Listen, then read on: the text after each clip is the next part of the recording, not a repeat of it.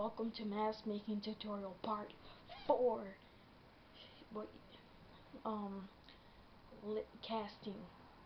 What you will need is your mold, a spoon, this is optional, latex with the mold. Clean it out good first before you start doing the casting process. What you will need is with the mold, clean it out good first before you start doing the casting process. So do that first before you start casting. Clean it out first. With the spoon, you can use it to put latex in your mold, or you can slip cast it. So what we are doing today is slip casting it. So what we're about to do is slip cast this mask. So what you will do is get your latex. Sorry guys if you can't see this, I'll do this. So get your latex, and then get something to hold it up for this doesn't fall. Open the latex.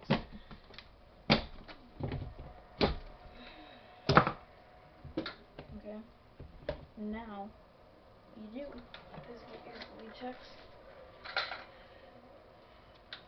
And this is called slip casting, by the way. Dump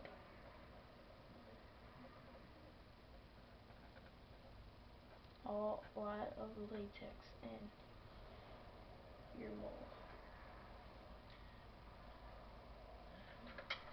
Put the lid on.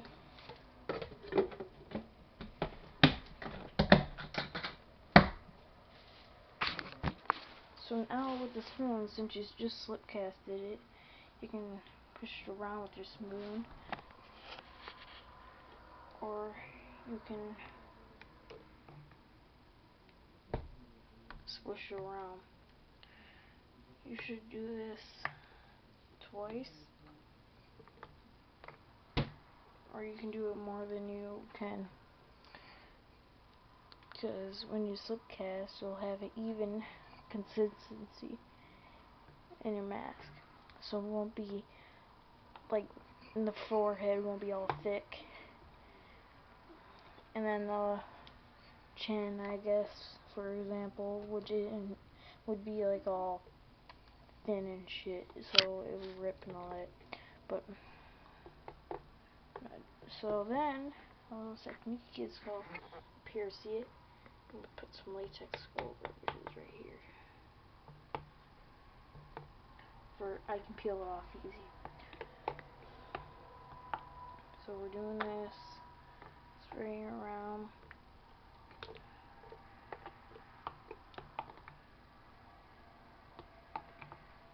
Like that.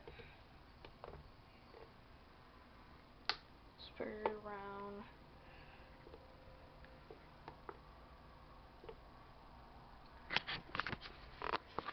So then after that, just let it sit for a little bit, maybe 10 minutes or so. It won't dry out on you, but you can pour it back in the bucket.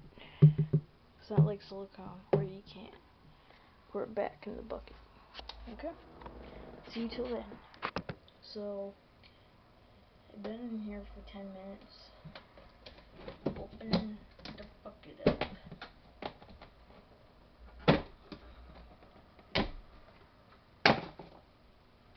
Then dump it.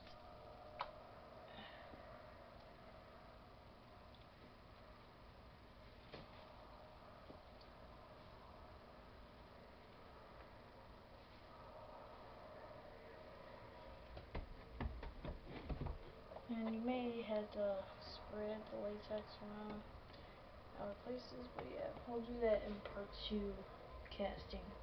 So see you until then. See you in part 2 casting.